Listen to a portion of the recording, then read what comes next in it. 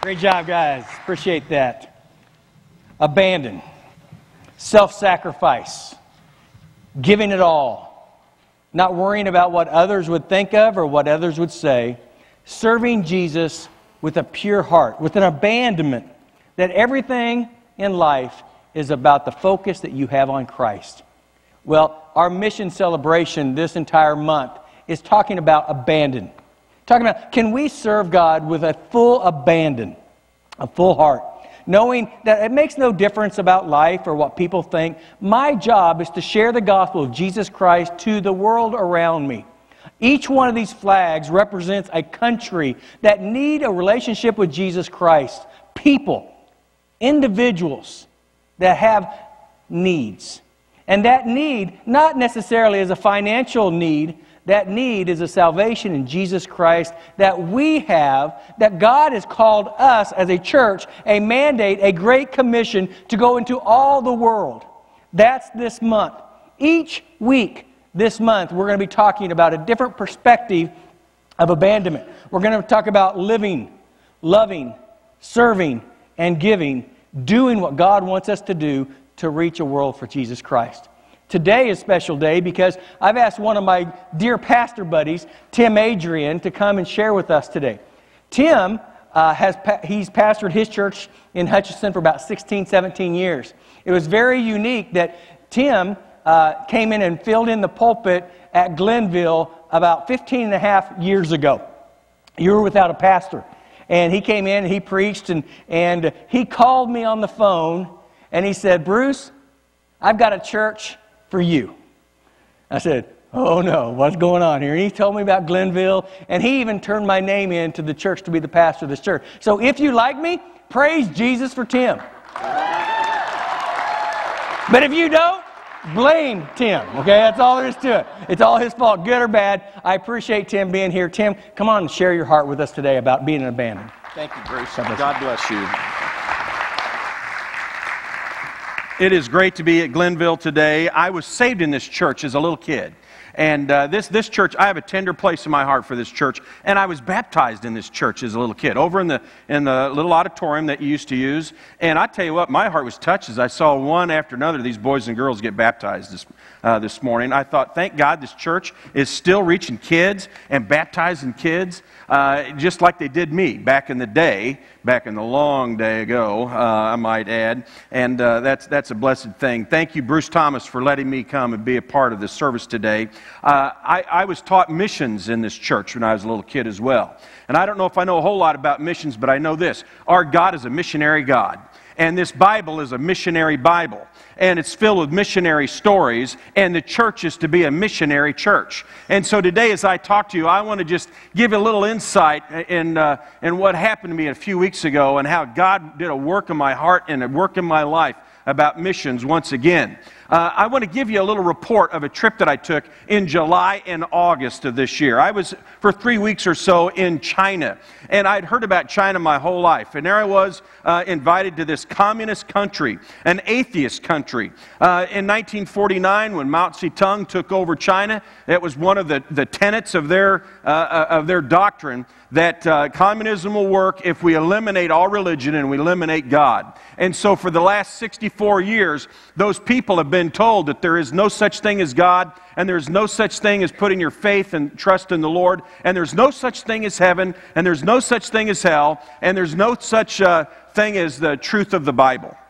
And so I went over there to China, and I had some pictures that I want to show you. And I know on the back of the bulletin maybe are some notes that you might want to follow along with me as well. But Mao Zedong did his best to eliminate God from that culture. Yet today I saw a people that are serving God with abandonment. In fact, we talk about abandonment. They live abandonment. And I want to just share that with you a little bit today, this morning. First of all, I want to show you the first picture. And Neil, if you will, throw that up there. We landed in Beijing and went to the terminal that they had built for the 2008 Olympics. This was the largest building I've ever been in my life. And I've been in dome stadiums before, but this building was maybe twice the size. It was a modern airport, And just an amazing thing as I walked through there.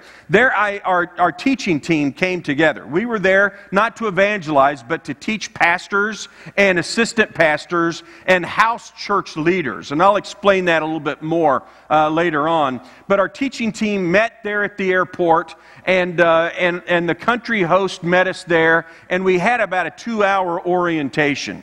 And then afterwards we decided, okay, we're Christian men, we were all pastors and missionaries, and we said, let's have a word of prayer about this. And the country host says, now wait a minute, don't be praying publicly here, okay? We can't do that. He says, let's pray, let's don't bow our heads. I don't want you to close your eyes. Let's just sit here and find a corner, find a spot in the airport, and just focus on that, and we'll talk to God, but we're not going to bow our heads. And it dawned on me, yes, things are different in China than they are in the United States. In China, we would have created a scene if we would have prayed there in the airport, and we didn't want anybody following us around or anything like that. And then raising a problem for our Chinese brothers and sisters in Christ. And so let me show you a picture of the team, and then we'll get to the notes here in a second. This is really our teaching team, and I want to make mention of the fellow on the front row on the right. His name is Jordan Nisley, and this church supports Jordan. And thank you for doing so. He's a missionary in the Philippines, and he flew up from Manila to be with us on this journey and to help us teach. And the guy on my to the left next to me is a pastor from Pueblo, Colorado, and the guy on the right in the back row travels over to China several times every year and does ministry kind of on a secret way.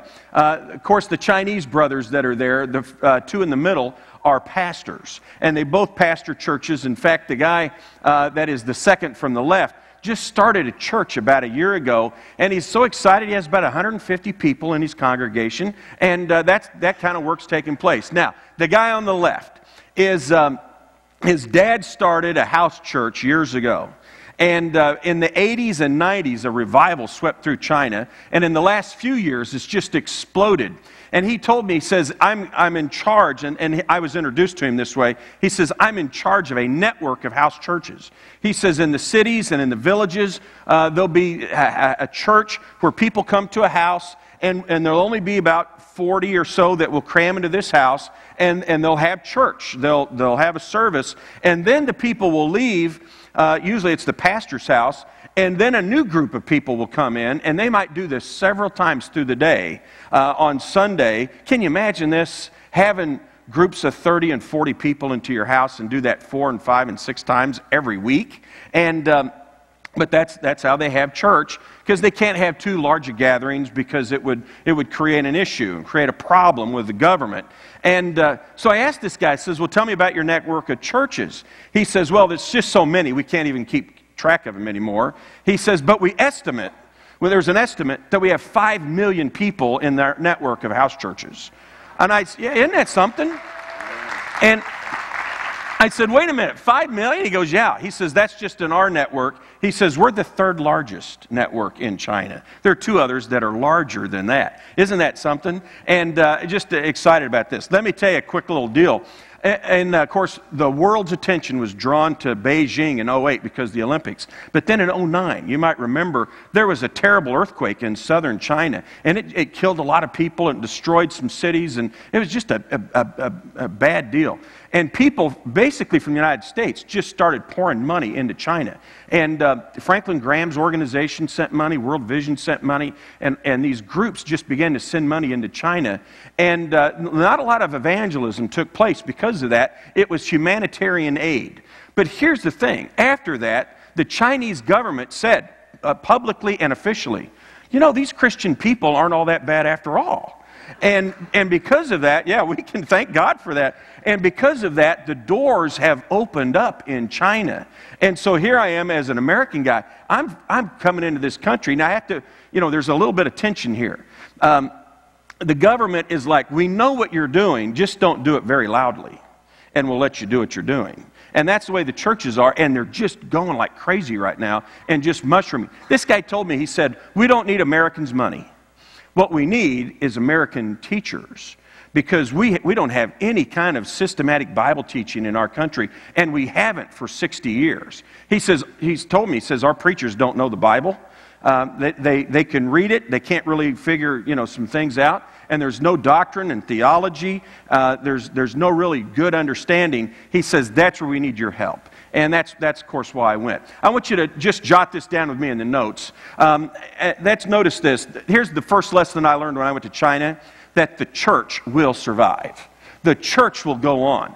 Mao Zedong said, I'll squash the church. I'll make Christian belief illegal. We won't have any religion. We won't have any atheism. But listen to this. They believe there are 80 million believers in China today. Now, it's a huge country, 1.5 billion people, so we're only talking about 6% or so, but Christianity is getting a toehold in China, and the church will survive. Notice this passage of Scripture. It might be on the screen for us. If not, just listen. And I say unto thee, Christ is speaking, thou art Peter, and upon this rock I will build my church. Christ referring to himself. He says, I'm going to build my church, and the gates of hell shall not prevail against it. And what other people have said, we're going to squash the church, the Lord says, no, nobody's going to squash the church. The gates of hell or the forces of evil will not stop the church. I've been acquainted with Glenville my entire life. Literally, when I was born, my parents lived here on this property in a little trailer and brought me from the hospital, from St. Joe Hospital here to this property. I've known about this church, and there's been some times that the forces of evil have tried to rip this church apart. There's some times that the devil would love to just stifle the work of this church, but thank God for some people who have been faithful to this ministry and sometimes have had to abandon their own desires and their own resources, their own money, their own time and own energy, and this church has survived. Amen? Aren't you glad for that? And so the church will survive. The church in China will survive. The church around the world will survive because it's built on the Lord Jesus Christ. Now, we went to our first place, our teaching area, and we left, in fact, I left from Beijing, got on another airplane, went to a place called Jingzhou in the middle of China, and while we were there, the next morning, we walked to a hotel that was close by. Then we got in a darkened, glassed van. And the next morning, and drove for several hours. We got into this little village, and we had our luggage in another car. I didn't think a whole lot about it, except it dawned on me on this journey, it was kind of the lookout car, okay? And so that car went ahead of us and would make turns, and we got into this village, and we waited for a signal, and we turned into an industrial plant is what it looked like. Big steel gate. You couldn't see through it. It opened. We drove through, and then the steel gate closed behind us. And there was a courtyard with these big propane tanks. And we drove around the tanks to another gate. It opened, and we drove into a compound that was about as big as this room. And in one corner was a teaching, and I'll show you pictures in a second, a teaching classroom, and then some dormitories, a sorry excuse for a bathroom in one corner, and a kitchen, and it was just this little compound. And there was about 50 or 60 people waiting on us, and we began 4 or 5 days of teaching. They were all pastors. They were... they call them co-workers, which were house church leaders. We would call them perhaps assistant pastors or so. They put me in a room at night, and I was right next to the meeting room. And every morning I would wake up about 6 o'clock, and I would hear these 60 Chinese people singing as loud as you possibly can imagine. And then they would pray, and then they'd sing some more, and then they'd pray, and they'd praise the Lord. And they really believed in fervent prayer. I think we have a couple of pictures that show a picture or two. And these people would shout, literally would shout into the Lord. Let's go to the next one as well. And I just kind of, snuck in there and took a picture of them. They would do this for 2 hours every morning. 2 hours they would pray. And then they'd listen to me teach for 8 hours. And then we would close the day with a chapel service that went another hour and a half or so. And these people were quite dedicated. But here's the thing I want to just bring out, and I want you to jot this in your notes. The greatest missionary tool. The greatest missionary tool. It's not money. It's prayer. That's the greatest missionary tool. And if it weren't for prayer, the work in China literally could not go forth. And I was just so blessed when I saw the Chinese people pray and call upon the name of the Lord. I want you to notice this from 2 Thessalonians chapter 3. Notice the Apostle Paul, he says, and finally, dear brothers and sisters, I ask you to pray for us. Pray first that the Lord's message will be spread rapidly and be honored wherever it goes. Now, like I said, our God is a missionary God. This Bible is a missionary Bible. And the Apostle Paul says, I want you to pray that the gospel is spread rapidly and that it will be effective wherever it goes. And then he said, just as it came to you. Isn't it good to be reminded how we came to the Lord? The young man that was leading us in the worship said, man, I remember the first time I came to this church. I remember the first time I heard the gospel. I remember the time that I accepted Christ. And it's so special to us, but it ought to motivate us then to help spread the gospel. Look back at the passage. He says this, pray too, that will be saved by wicked and evil people. Apostle Paul, he noted, he said, there's people that are against us. There's people that are against the gospel. Well, I saw that firsthand in China. Every one of the people I taught and preached to had served time in jail at one time or another just because of their faith. And Paul said, pray that we'll be saved from wicked and evil people, for not everyone believes in the Lord, but the Lord is faithful to us. And aren't we grateful and thankful for that? So the great missionary tool, the greatest missionary tool is prayer. When I was in China, when I was in Beijing for a few days, I saw a modern city that would have been much like, probably like New York City. Skyscrapers everywhere, just a ton of people. I imagine there's 10, 12 million people live in Beijing at least. In fact, I read on the trip over, in the United States, we have one city that has 5 million people or more in the city limits proper, and that's New York City. Chicago and LA don't have quite, they're around 4 million in the city itself. Of course, the metro area would be bigger. But in China, they have 93 cities that have 5 million people or more in the city limits. Isn't that something? And it's just people everywhere, very modern in Beijing. But then I was in the middle of nowhere, where it was like a third world country as well. The people in the city, the economy is booming. We know this. We hear this in the news. The economy is booming, and people have thought, well, all China needs is just economic prosperity. They have plenty of that. They're building skyscrapers like crazy.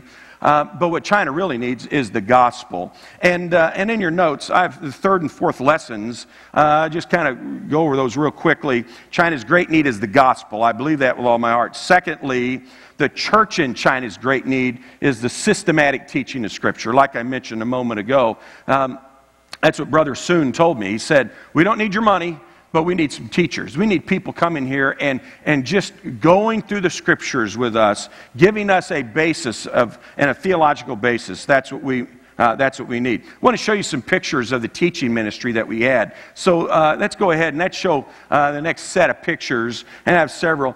In that compound, that first place, that was the little teaching center that we had. Wasn't too big, but it just crammed full. This is the industrial thing. That was kind of the hiding part of where we were, and I just wanted to get a picture of that. The Chinese people, let's stop with this picture for a second. The Chinese people love object lessons, and they love to act out stories. It was almost like a junior church in some ways. They loved hand signals and motions and that type of thing. And so I was teaching a lesson. Actually, this time I was preaching to them, trying to inspire them on a couple of things. And so we went outside and we acted out a Bible story. And then I had my teaching points and this type of thing.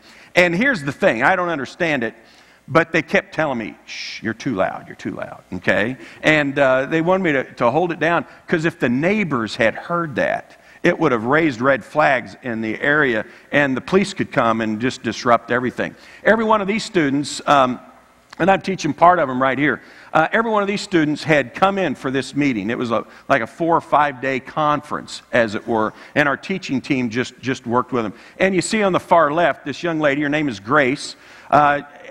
beautiful story from Grace. Grew up in a part of China on the far western edge of China. And all her neighbors were secret Muslims. And she came to Christ out of living in an atheistic country with neighbors that were Muslims, and she's given her heart to the Lord. And very brilliant young lady. She wants to go back to Western China and convert Muslims to Christianity. Isn't that something? And just really blessed by that. Notice, if you will, let's look at a few other pictures here. I just wanted to give you some teaching shots. And like I said, we were acting out a story. Let's move on. We got, I think, 2 or 3 more. The class, a lot of young Christians, young people that are serving the Lord. And that didn't happen till the last few years. Just a kind of an explosion of young people that are in their 20s that are now church leaders. And they're doing some hand motions. They were learning some kind of thing from one of the other teachers as well. I want you to look with me in the passage that I have that will be up on the screen here from 2 Timothy 3:15.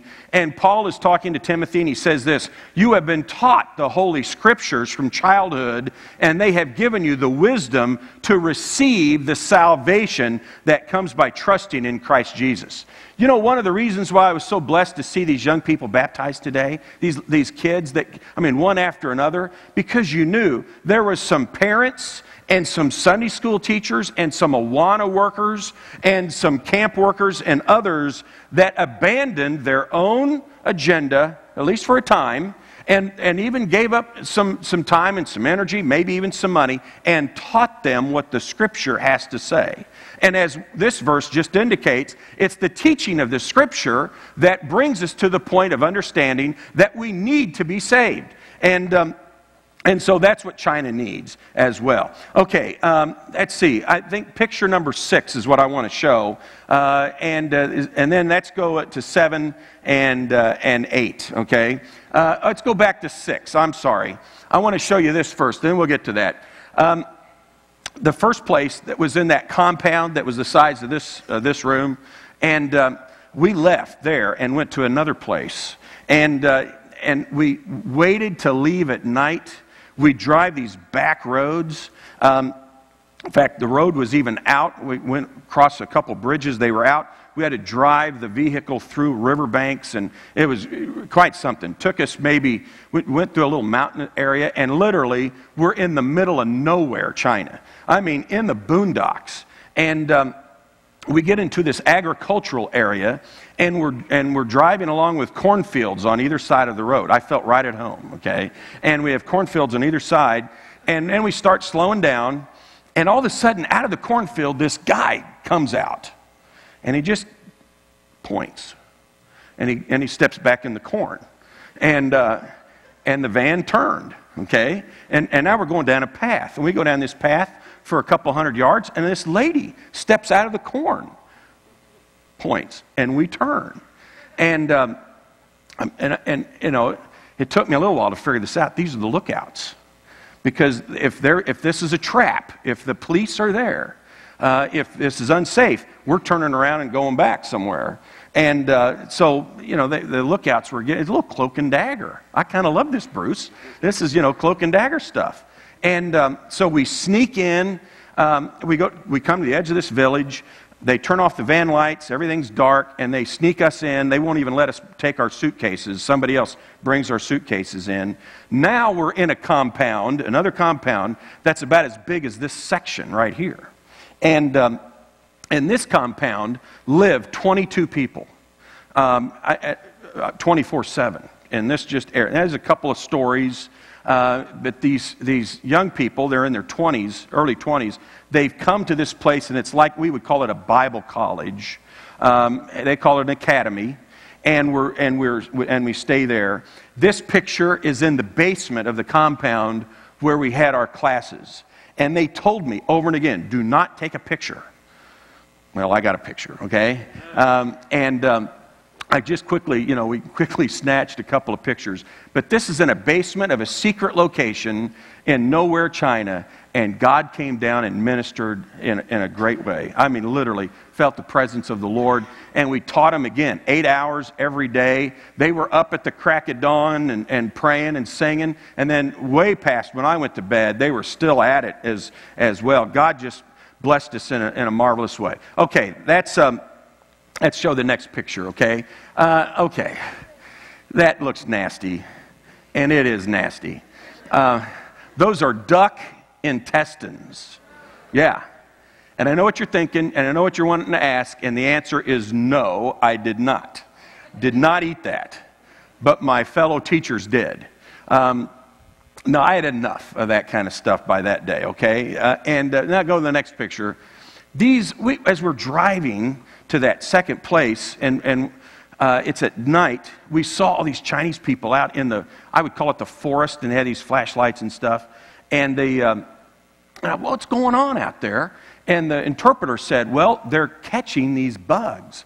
The mother bug would come and lay these eggs, and then the bugs stay in the ground for like 3 years. And then they come crawling out, and they're only alive for 4 or 5 days, but they come out by the, gajillion, and the Chinese people catch them, and then they roast them, and then they eat them.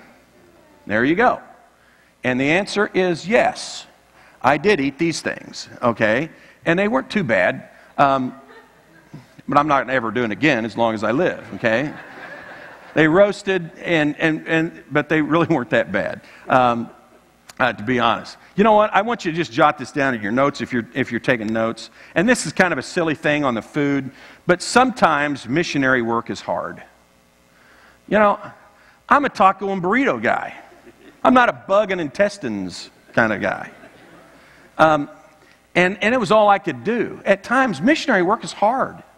I looked on the internet where I was going, where I was teaching, and I figured the first place that I looked at the information on the internet. The first place I went to would have had the climate of Dallas, Texas. A little bit of air conditioning when it worked. In my room, it was air conditioned. In the teaching room, not so much, okay? And this was late July, early August. The second place we went to had the climate of Houston, Texas. No air conditioning to speak of at all. It was hot. In that basement room, they had some fans. And literally, when I wasn't teaching, I wasn't sitting down. I was standing in front of that fan, just letting it go. But at times, the electricity would go off. And this must be a regular thing, because all the kids, all the students immediately just had a little flashlight that they had hit on. But the fans would go off and it would become stifling. Can I just, missionary work can sometimes be hard. Just hard work. And so, God bless. Notice with me this passage, 2 Timothy 2. Paul said, and because I preach the good news, I am suffering and have been chained like a criminal. But the word of God cannot be chained. I am willing to endure anything if it will bring salvation and eternal glory in Christ Jesus to those God has chosen. What's Paul saying? I'll endure a bug. I'll endure some intestines. I'll endure no air conditioning. I'll endure a hard bed. I'll endure a 147-hour flight over to Beijing. It wasn't quite that, but it seemed that long, all right? I'll endure those things because people need to be saved. People need to be told about Jesus. People need to come to Christ or they'll split hell wide open. I want them to be saved. Sometimes missionary work is hard. After we taught for the better part of 2 weeks or so, I had a couple of days in Beijing.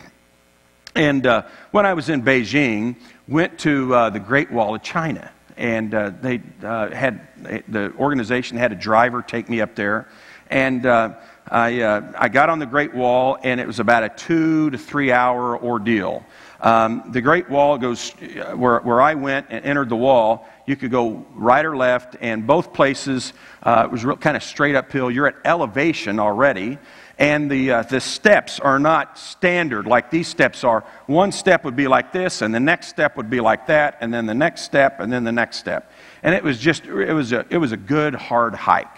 Did you see the news this week, that Justin Bieber dude? Did you see that? He had to have people carry him. I'm an old fat guy, and I did it on my own, you know. I just wanted to, anyway.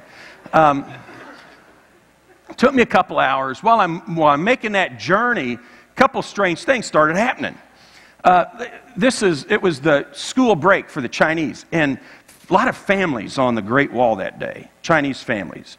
I'll tell you this, when I was, in both times that I was teaching in those different places, I had people come up to me and want to get a picture and then tell me through the interpreter, you're the first non-Chinese person I've ever seen in my life. I've never seen anybody with skin like you. And then they don't grow hair on their arms or anything. And a couple of my buddies with me are just like, human sweaters, just, hair everywhere. And they just couldn't get over that. And so I had to point that out all the time. And they had never seen blue eyes. And so now I'm on the Great Wall, and I wasn't thinking of that, but all of a sudden these little kids that were 5, 6 years old would come running up in front of me and just stare at me and then run off. And then I'd see their mom would I'd go a little bit longer, and some mom would be bent over and just point at me, go on. And the little kid would come running over and then just freak out, and then run off. And I just really didn't figure it out, okay? While I'm on the wall, let's go to this next picture. I ran into this dude. The only guy I saw dressed like that. And that's how, you expect Chinese people with a hat and the pajama-looking things. And so I stopped and got his picture. And I stopped him and got his picture. And as soon as I got his picture, about 30 people rushed us and wanted his picture and my picture. I thought, and it didn't dawn on me. Go to the next one. After he left, these kids started hitting me. And I apologize to your Kansas State loving pastor, but I'm a Jayhawk dude, okay? Sorry, Bruce. And that blue shirt makes the eyes pop out a little bit more. This is how this is what I used to get Pam to marry me. Look into my eyes. And so people started running up and wanted my picture. After about 10 or 15 minutes of this, I thought, well, hey, I'm going to get some pictures too. So I got a few pictures with some of these kids. And it was kind of fun for me to do that. But I got attention because there was something different about me. At first I thought, man, what's the deal? Have you never seen a big fat white guy before going up these steps at elevation? And then somebody who spoke English told me, said, oh, you're the one people are talking about, the man with blue eyes. And it dawned on me, okay, now eye color is nothing but a surface thing. But isn't it true that the world should see something else inside of us because we're different, because we have Jesus Christ? Isn't that true? And I want you to just jot this in your notes. Number 6, we are all missionaries. And because we're all missionaries, others need to see something different within us. Not eye color, not skin color, not anything like that. They need to see something different inside us because we have the Holy Spirit.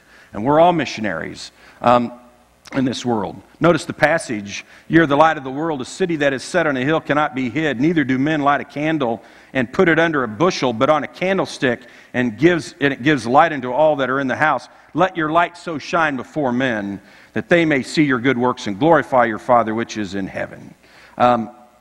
Okay, one more picture I want to show you. This is Jed and Lucy. Jed and Lucy were probably my favorite students because Lucy actually spoke a little English, and Jed was along for the ride. And just a delightful couple, a lot of energy, a passion to lead people to Christ.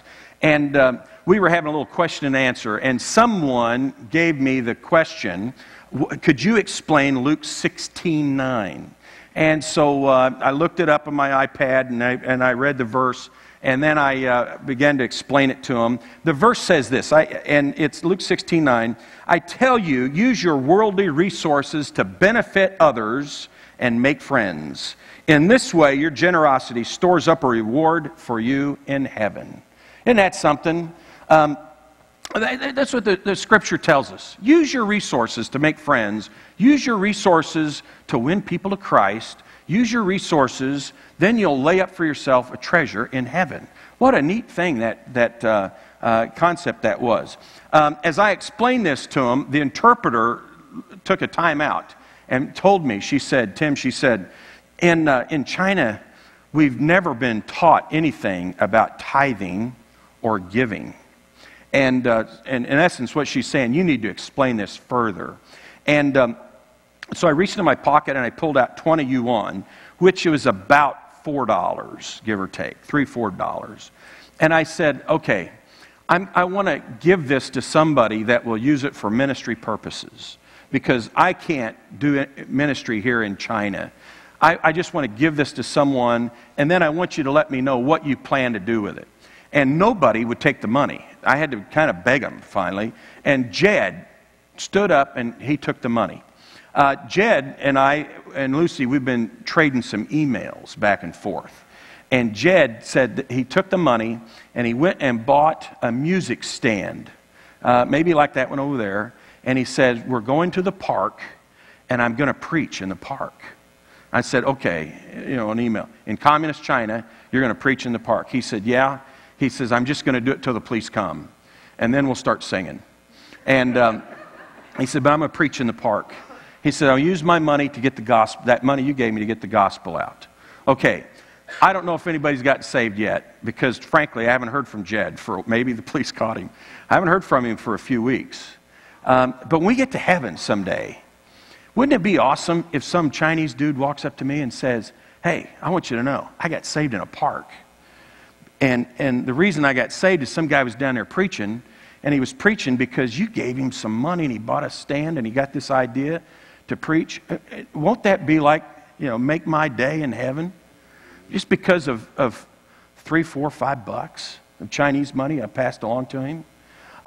See, church, here's the thing. When we get involved in this kind of work around the world, the eternal rewards just keep on coming. Now, this is a church that has a great message to tell. I wished every church would tell the same message you tell. I wished every church would care about children and teenagers. From what I gathered, preacher, I'm guessing 20-some people have been saved in the last couple of weeks, children and teens and adults as well. Isn't that an amazing thing? You have a message to tell. Amen. What a blessed thing. And we have the same message to tell around the world. And when we involve ourselves in missions work, then we're involving ourselves in God's work around the world. Over the next 3 weeks or so, you're going to have some missionaries come, and you're going to have somebody from Russia, you're going to have somebody from Wales, and someone from Africa, if I got it straight. And they're going to tell their stories and maybe show their pictures and share their heart, and you can be a partner with them, if you will, and be involved in God's work around the world. What an exciting thing that is. We are blessed in our church, and we have a few missionaries out of our church.